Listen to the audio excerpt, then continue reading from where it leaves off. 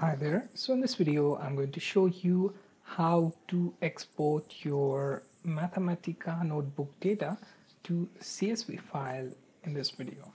So first thing, open Wolfram Mathematica. Then let's say create a new notebook. Now I already have one CSV file named mathematica.csv. So what I'm going to do is I'm going to just import it into a list. Okay, so let's use a list equals to then import, and here within square bracket I'm going to add double quotes, and inside double quotes I'm going to go for the path where I have this CSV file, which is D drive. Okay, now here I'm going to Control V, and it says you are pasting a text into a string.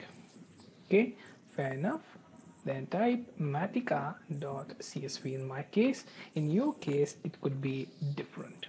So simply do Shift Enter, and as you can see, it brings all the CSV data into output.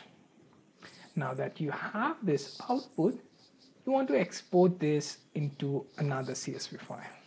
Okay, similar list can be created using, let's say, range, let's say from 2 to 200, and you will have another set of data to work with. Okay, now here I'm going to use export option. So export, and here I'm going to use the square brackets,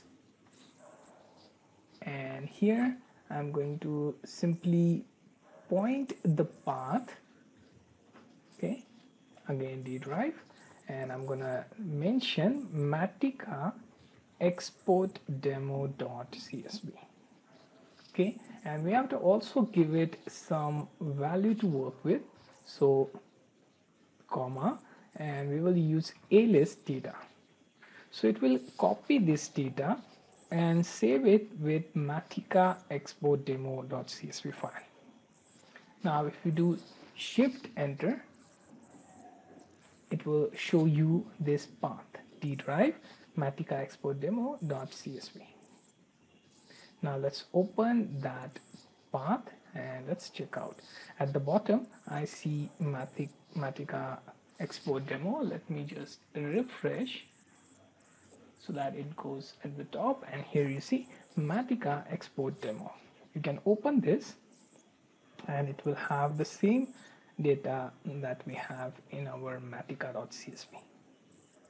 Okay, so this was a short video on how to export your notebook data, let's say, which is in CSV format into a CSV file.